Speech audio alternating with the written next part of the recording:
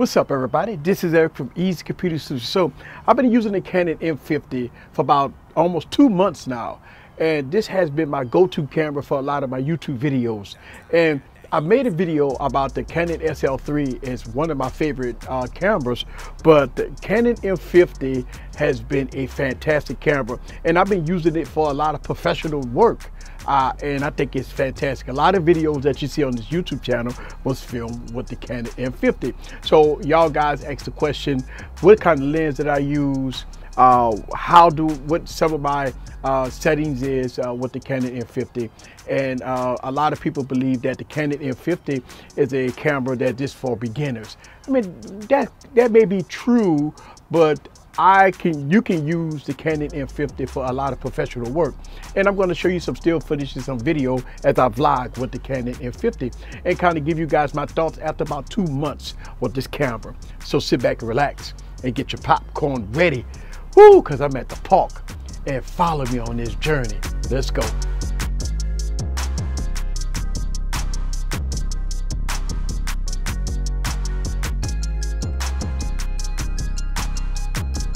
What's up, guys? This is Eric back with another video. So I got the Canon M50. This has been my go-to camera for a lot of B-rolls and a lot of videos that I make on this YouTube channel. I've been having it for about 2 months. Now, this camera came out about a year ago, but this is one of the most popular mirrorless cameras that is out on the market. Not only that, it has a really good price, but you can get adapters and add your high-end EF lenses on there. So let me give you an example. With the camera I have here, I have an adapter because since this is an E-mount camera, you can only get E-mount lenses. So getting an adapter, you can put your EF lenses on here, which is a fantastic thing. So the way I have my Canon M50 set up is great for me. I do have an external mic going on here because that's very important, which this camera does have a mic output, which is awesome. I put the adapter on here, and I have my Sigma 18 to 35 millimeter 1.8 aperture lens on here, and actually I have 2 of them. The 1.8 aperture is really good for low light, and then the ND filter is really good for daytime. So in this video, I'm going to show you guys really quick some footage and give you some vlogging about the Canon M50 and kind of give you guys my thoughts about this camera after having it for about 2 months. Fantastic camera. So let's go and take some photos, and let's do some video with the Canon M50. Let's go.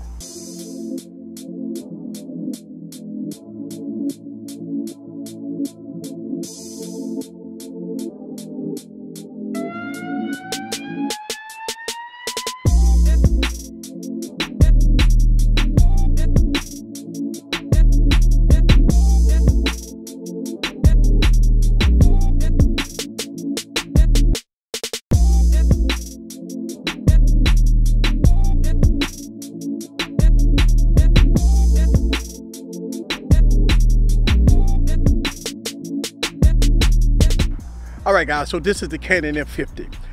This camera here has been my go-to camera for a lot of my videos, a lot of my B-rolls, and everything in between. And I'm gonna tell you, right now, as far as vlogging, it all depends on what kind of camera lens that you have.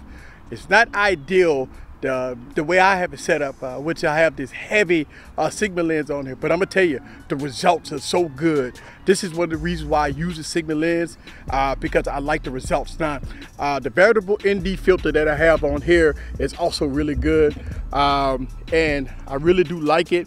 It blurs out the background, it keeps me in focus, plus 18 millimeters on the crop sensor.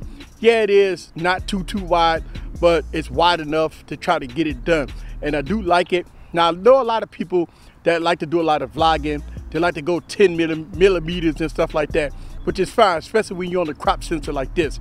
But as far as the quality here of the Canon M50 is really good.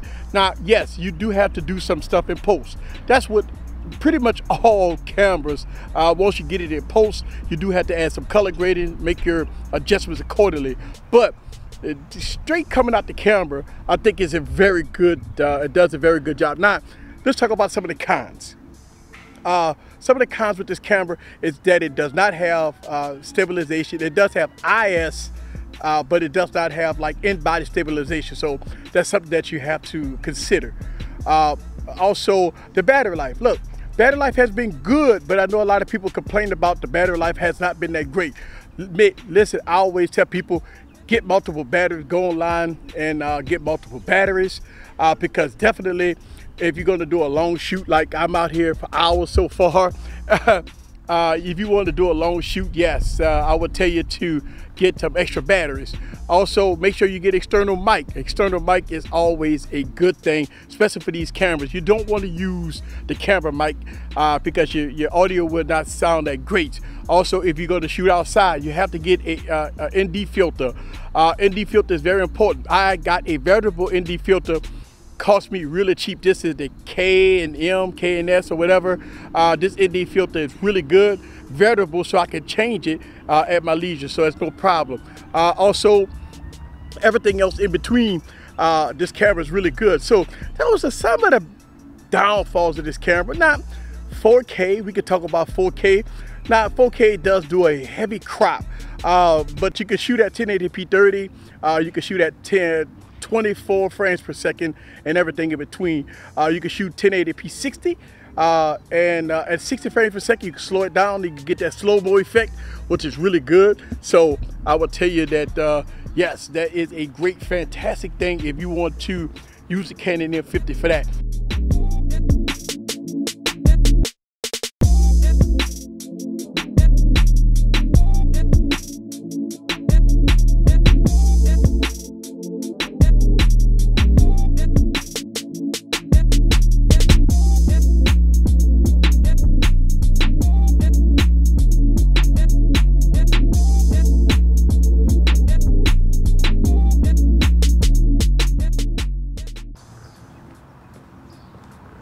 All right, so this is the Canon M50, and let me go and tell you guys some of my settings that I have on this camera. Right now I'm shooting this wide open at 1.8 aperture. I have the ND filter about 2-3 stops down. My ISO is about 100, and my shutter speed is 1/60. And the reason why I got my shutter speed at 1/60 is because I'm shooting this at 1080p 30 frames per second. Now, I will be doing some modifications with this, and I will go from 1080p 30 frames per second to 1080p 60 frames per second.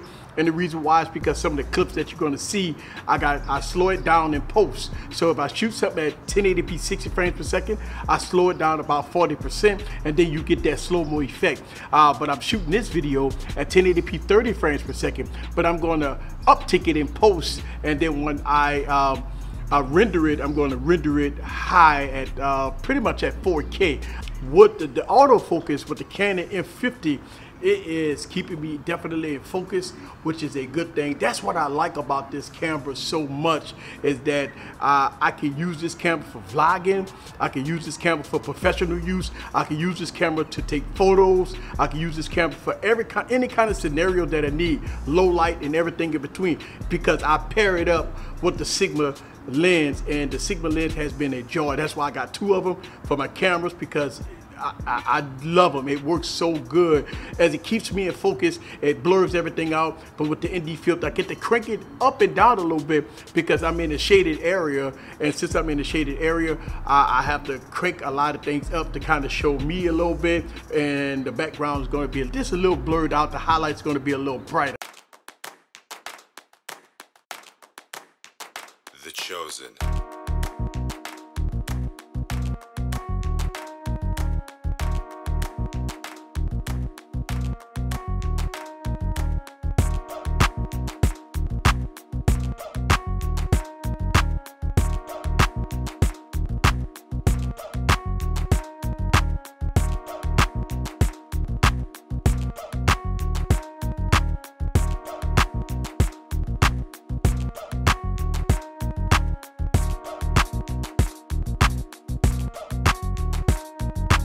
All right, guys, so I'm over at another park, and I want to kind of talk about a little more about the Canon M50.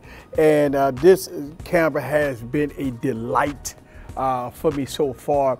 Now, I talk about battery life, about some of the weakest points about this camera, but I can tell you that I've been filming and shooting videos for hours now, and I still got really good battery life. So I'm not sure what a lot of naysayers talk about with battery life with the Canon M50. I've been getting really good battery life, but I do keep extra batteries with me when I'm using this camera on the go. I want to show you guys exactly, once I set this camera up on my tripod here, I want to kind of show you guys exactly how it would look.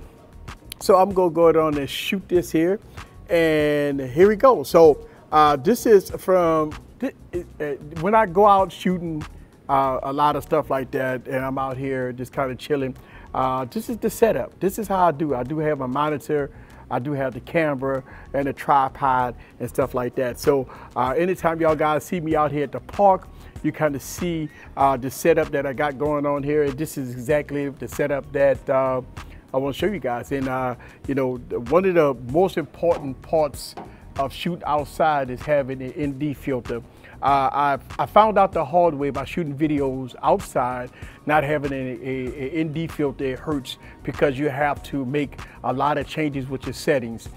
So if you're a beginner filmmaker, or you're a YouTuber, or you just want to get into photography and you want to get away from the cell phone and, I mean, hey, make some money doing some photography and some videography, I think the Canon M50 is a very good start professional camera because of the price.